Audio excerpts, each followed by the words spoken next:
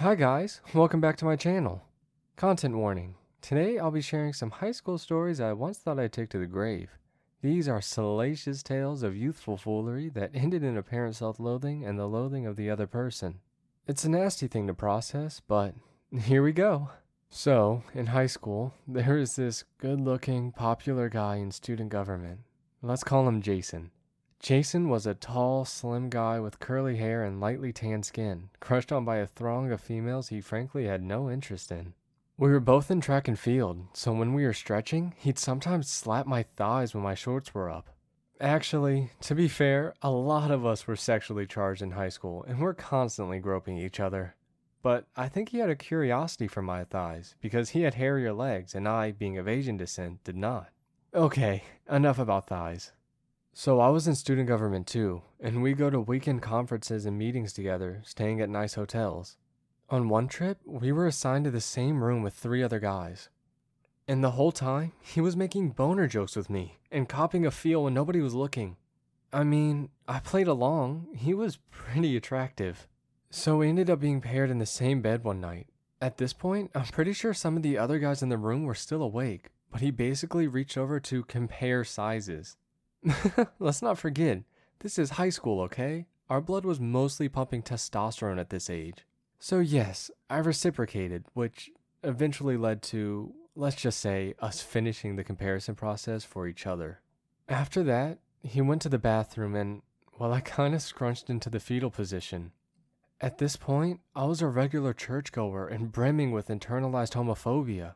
While I couldn't resist my raging hormones, I also couldn't shut off this post-episodic guilt. I couldn't ignore the feeling and sting of immense shame. After he came back from the bathroom, he said he needed a round 2 to fall asleep. I was thinking, wow, okay, as a fellow teen, I understand, but I honestly don't want to. Yet, I hesitantly obliged to the pressure.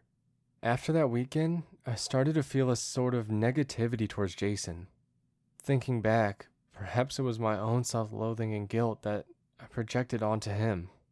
He seemed so carefree, and for me, I felt I did something wrong. Maybe I wanted to blame it on him instead, so I could absolve myself. One day, in a student government meeting, he seemed to be joking around while we were trying to plan a stressful event. After the meeting, I basically said that if he didn't want to take it seriously, he should drop out. I felt justified. My frustration was rational. We were reaching a deadline and falling behind.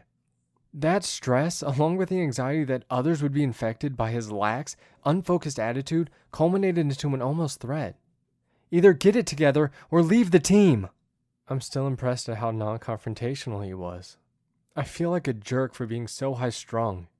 Word got around and others weren't so happy about what I said either. While I definitely preferred working with people who were diligent, competent, and relatively more serious, I believe it was that projected loathing that brought me to say those words. After I became aware of this tendency of mine, I've since fought and overcompensated for it. But I sometimes wonder, is this sexual shame and loathing completely based on social conditioning, stigma, and morality? Or is it part of a natural human reaction? I think a Western Christian upbringing definitely at least adds to the guilt. After that drama, my negativity towards Jason eventually dispelled. We weren't close friends, but we got along and didn't have bad blood between us. I came to appreciate him as a happy-go-lucky guy, and in some ways, I envied his ability to live so freely. It's been a decade since that emotionally confusing night at the hotel, and Jason is actually now happily married to a man and has been out and married for a couple years now. I'm honestly really happy for him. Now, on to my second high school story, Jesse and Kevin. Kevin was the golden child, a year above our class. He was in the most competitive dance team on campus and was extremely popular. He was asked to be the spokesperson for some clubs, and his name and silhouette were even printed on t-shirts. His dad was a pastor, so he had a very squeaky clean image. Mid-semester, he started dating Jessie, a very pretty, popular girl who I had several classes with. She was like a nice Regina George, formal model and pageant winner, but without the vitriol and toxicity. After months of dating, they suddenly broke up to everyone's surprise. They were the perfect couple. What happened? Rumors went around and people started to slut-shame Jessie and blame it on her. But for me, I personally didn't accept hearsay as doctrine. What actually happened? At this point, Jesse and I were on pretty good terms. Now I'm sure you're definitely not wondering, why would a popular girl like Jessie talk to me? Let me remind you, I was elected into student government and seduced by Jason. So yes, while I was certainly a nerd, people did find value in a conversation with me, okay? But to her credit, she was a nice person in general, and alright, she was stuck sitting next to me in class, so maybe that's also why. But the day after the breakup, she was disheveled, sore-eyed, and ready to just about give up on life. I was really worried and asked if she was okay. After some silence, she opened up and shared with me. Kevin had invited her over to hang out the other day, and things escalated while they were alone in his room. Things got unzipped and, well, she basically gave him a blowjob, which according to her, he thoroughly enjoyed. But afterwards, you guessed it, the sexual shame sunk in, and he told her that he couldn't see her anymore because he's not supposed to go that far as a Christian. Honestly, I can't speak for him, but the whole story struck a similar chord. He felt wrong about what happened and placed that negative energy onto the other person. On campus, Kevin was still the high school stud, but Jessie was seen as dirty, slutty, and morally compromised. Her side of the story really helped me see what I had done to Jason.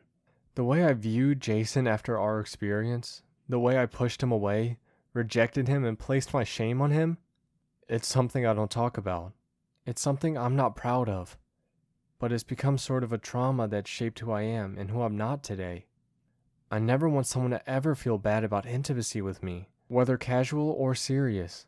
I never want them to feel like I'm dismissing them or loathing them. I'm aware of that possibility, so I try not to let it happen now. Not everyone is happy-go-lucky like Jason. It took several weeks for Jessie to get out of her slump. But thankfully, she did.